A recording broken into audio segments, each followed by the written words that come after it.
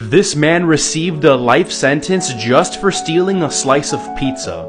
Back when Jerry Dwayne Williams was 27, he was on the beach getting drunk with a friend. They decided to play a game of truth or dare, and Jerry was dared to go steal a slice of pizza from some nearby kids. However, he was arrested for this crime and sentenced to 25 years to life in prison. But this is clearly an insane sentence, so why was it given? Well, as it turns out, Jerry had some priors for robbery and unauthorized use of a vehicle. This meant that with the pizza theft, he fell under the purview of the 1993 three-strike law, which was a law put in to heavily punish repeat offenders. But thankfully, 5 years into his sentence, he was able to overturn it and was released from prison.